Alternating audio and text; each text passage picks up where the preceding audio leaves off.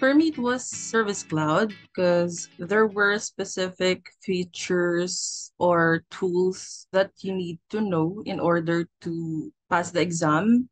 So I did use Focus on Force when I studied for Service Cloud consultant. So with Focus on Force Service Cloud study guides and practice exams, I was able to pass the certification with flying colors. I want to share just 4 points, very short and brief advice. So first, do not overthink. Second, always choose the best answer.